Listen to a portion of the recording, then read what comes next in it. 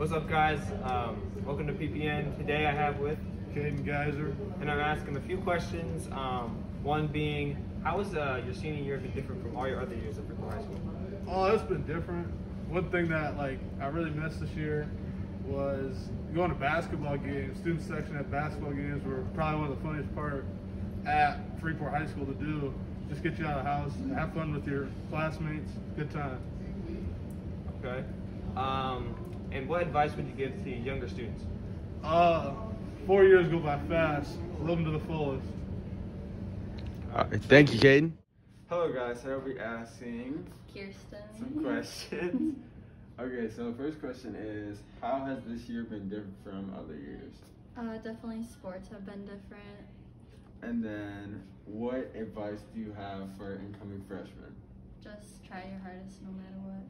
Okay, thank you, Kirsten. You're Appreciate welcome. What's up, guys? Today I'm here with Jackson. and I'm asking a few questions. So how has your senior year been different from every other year of high school? Pretty different, honestly. One, they tried to put in the block scheduling at the same time as the Rona hit, so that changed a lot of things. The entire flow of classes is completely different. Wednesdays almost felt like free days, which is not, I don't think, the intent, but it kind of wound up being like that.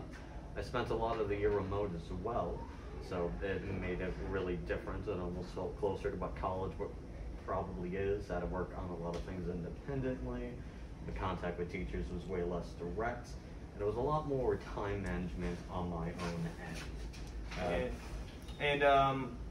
What advice would you give to younger classmates?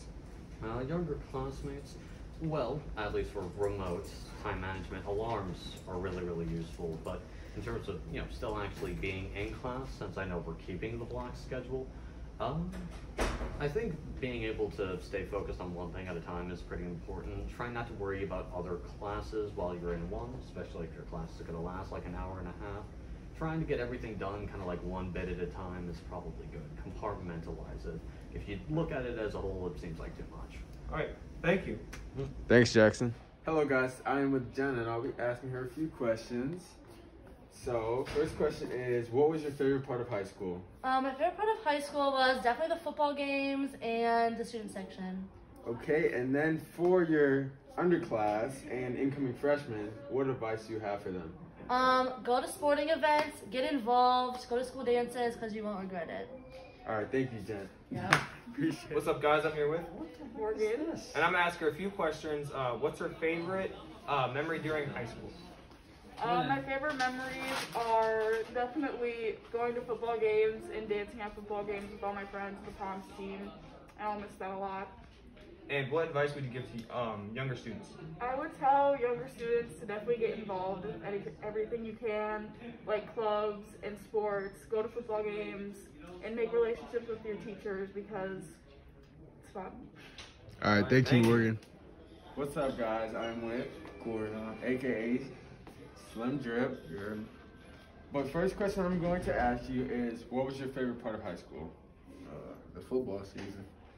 That's it. That's it. And then my last question is, what incoming advice do you have for freshmen and underclassmen? Do the work when it's assigned. Don't wait. And that's it. All right, thank you, Gordon. What's up, guys? I'm here with Kigo. and I'm gonna ask him a few questions. What's your favorite memory in high school?